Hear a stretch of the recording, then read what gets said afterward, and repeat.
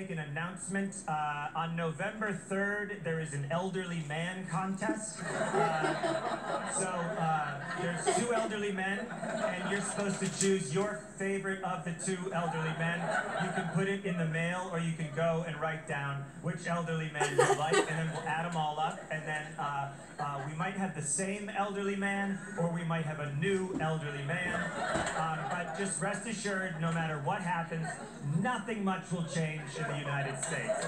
The rich will continue to prosper while the poor languish. Families will be upended by mental illness and drug addiction.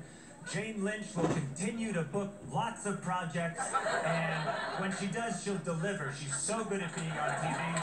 She's very good. That will continue, but there will be problems. There will be sleepovers where, 5 of the girls gang up on one of the girls, and they bully the girl, and the girl they're bullying, the girl having the sleepover didn't even want to invite, but her mom made her, and that's really the root of the tension.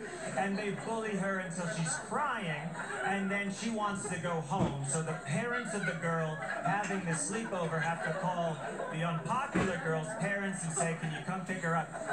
And then there's that moment where the dad has to sit at the dining room table while they wait for the pickup, and he's in pajamas and the outcast is in her winter coat looking kind of stoic, and they have nothing to talk about, so he tries to apologize for the fact that his daughter is a bitch, and he kind of implies that she gets it from the wife.